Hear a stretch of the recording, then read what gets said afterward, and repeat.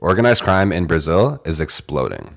Brazilian gangs are more powerful than ever, and they're growing in a way that you would never expect. The two main gangs in Brazil are the PCC and the Red Command. The Red Command is based out of Rio, whereas PCC is based out of Sao Paulo. So the first way these gangs are growing so quickly is by sponsoring these things called funk parties, which essentially is them just throwing a giant party in a favela to recruit members. These parties are super common in places like Rocinha, Rio's largest favela. And I mean, these parties are so popular that they have their own genre of music. So what these do is help show their presence within the community and also helps them recruit new members.